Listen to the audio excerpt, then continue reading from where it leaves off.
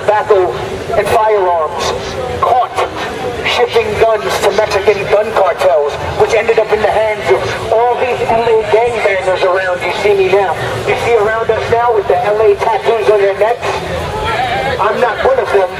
I'm free humanity. I'm infinite consciousness. I'm multidimensional. I am American. I'm an idea. I am bulletproof.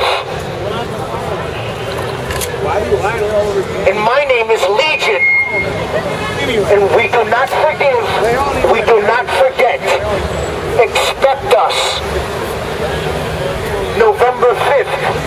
Remember, the 5th of November. Ron Paul for 2012. A true constitutionalist. Libertarian. A lover of truth and freedom. Do you remember freedom?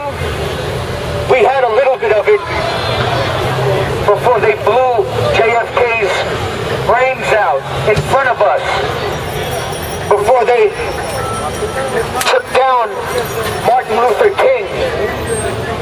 I still have a dream, but it's reality now, and it's manifesting itself through a global awakening, a mass awakening of minds that are shaking its chains of psychological bondage forced on us by the corporate-owned mainstream media, dumbing you down. This is propaganda placement. It's societal, social engineering is the proper term. Social engineering. They engineer societies in the directions they want them to go. With the rock and roll culture, with the gyration of the hits, with the whole free love movement after that, with the 60s, and the hippies that just vanished. We are the new revolution. The youth, the fools that we were that voted for Obama, when we really should have been supporting Ron Paul back then a lot more. But I was giving in to my melanin. I was being proud of my melanin, and I wanted a black president, and I wanted to believe, like so many of you want to believe in your government, and you don't want to believe that it's a completely murderous operation at the top of its pyramid of power. At the top of the pyramid, the hierarchical structure of government is completely murderous and corrupt. And that's easily documented. That's easily provable. We have an illegitimate government. We have no more government. So it's okay to film a police officer when they're in your front yard.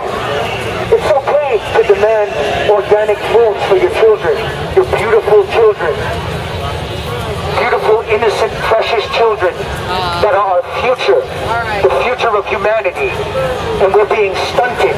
Our growth is being stunted by these sickening parasites.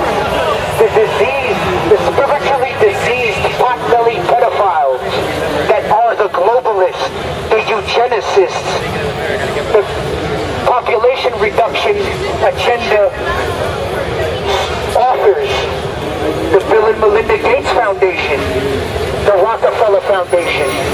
Gentlemen, go to Infowars.com. Use your smartphone. Be a smart guy. Wake up law enforcement to the fact that our